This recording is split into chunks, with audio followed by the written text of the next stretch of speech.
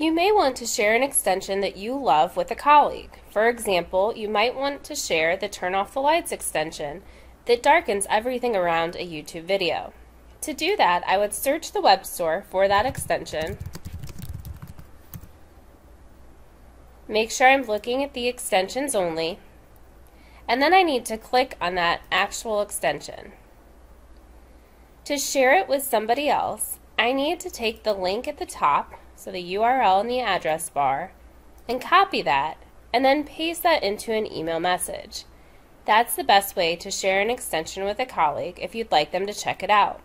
Then when they go to that link, they can click Add to Chrome, Add Extension, and now they have access to that extension in their Google Chrome.